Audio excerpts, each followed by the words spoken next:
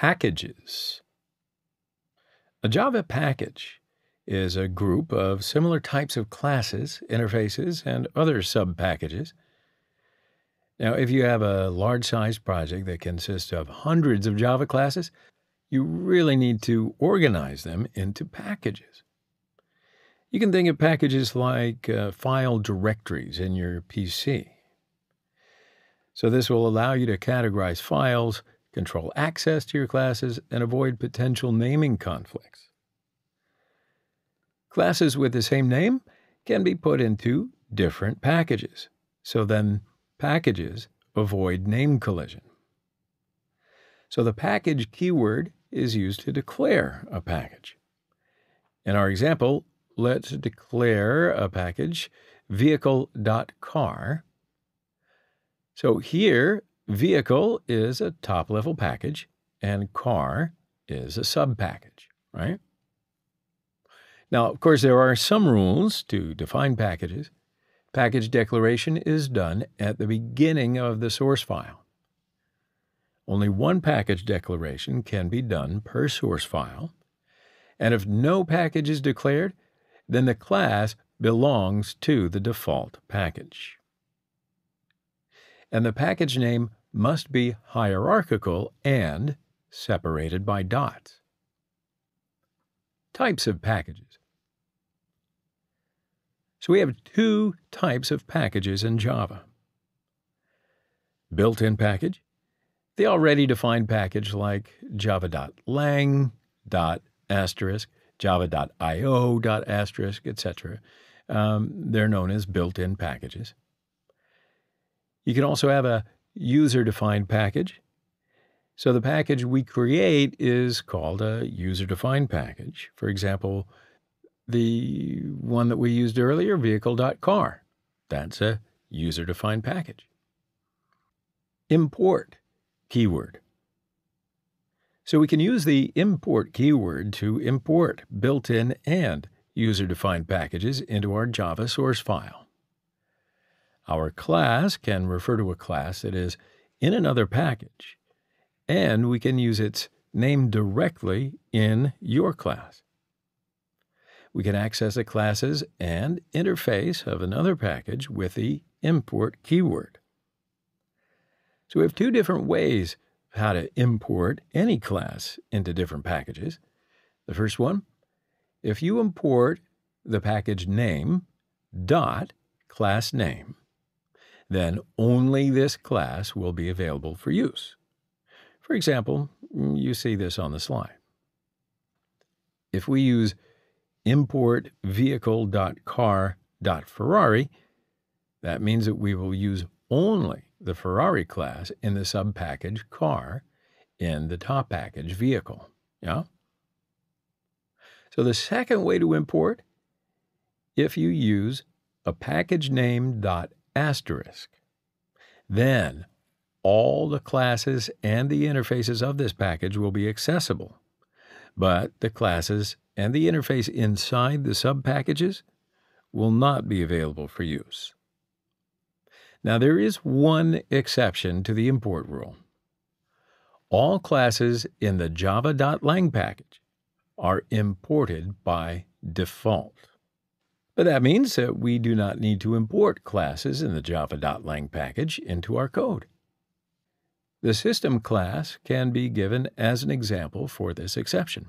The system class is predefined in the java.lang package, so we can use it in our code without importing. Sequence of program.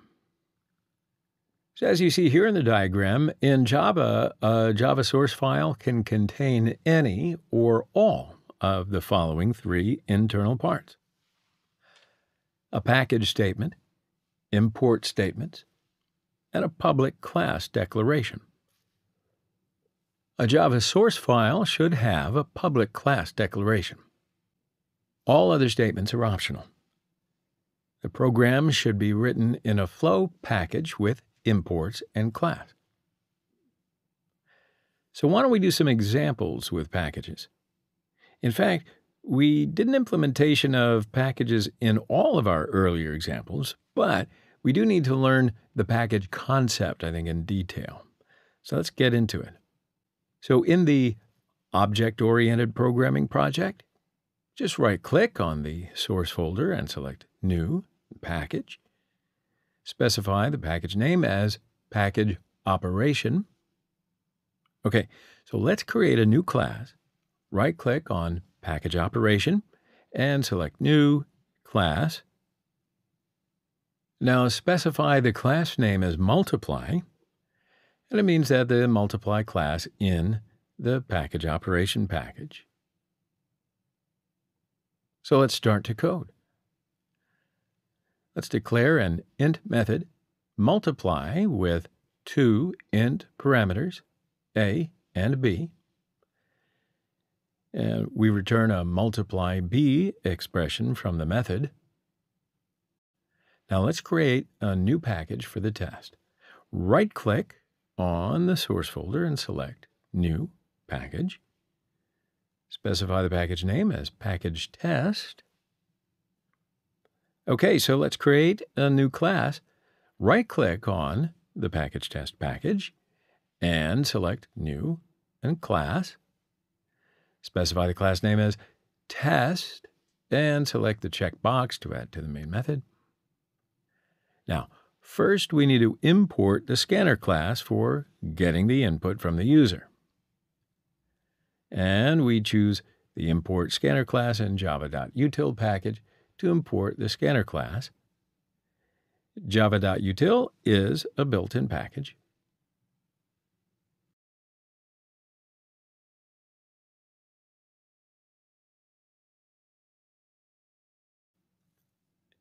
And now we see a message to enter two numbers by using the print method.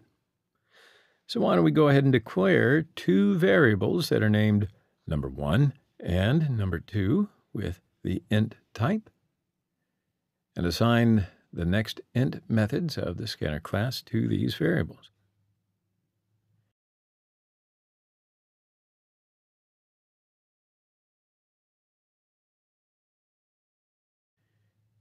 Great. So now let's create an object from the multiply class by using the new operator.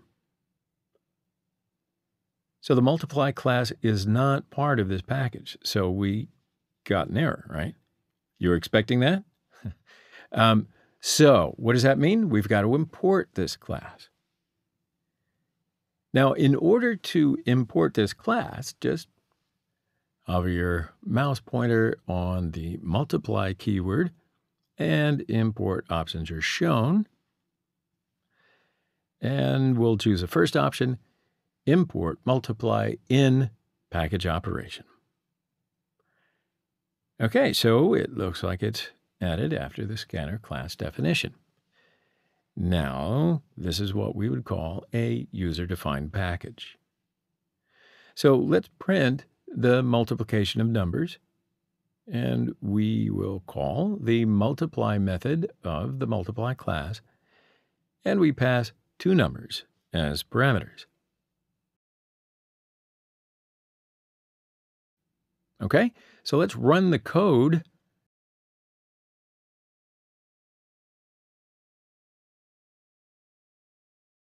We enter 12 and 8. The multiply method in the multiply class is called, and it displays result is 96. So let's try to change the access modifier of the multiply method in the multiply class. So if we change the public to private, and let's save the class.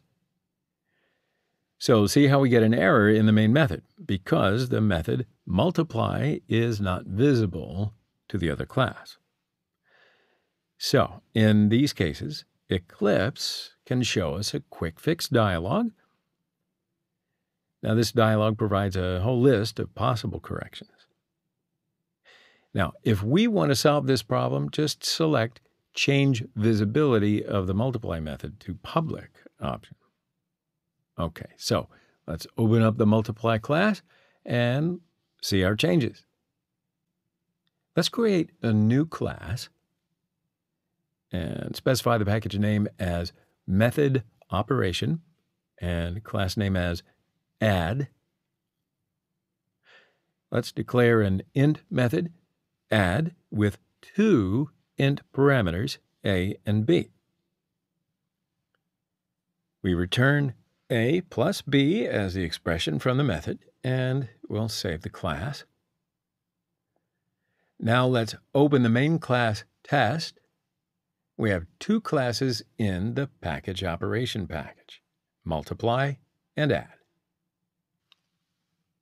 So if we use the asterisk mark after the package definition, we can access all of the classes in this package. So let's create an object from the class add.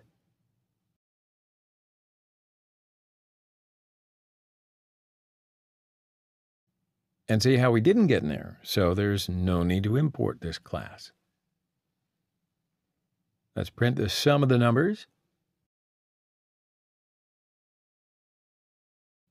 We call the add method of add class, and we pass two numbers as parameters.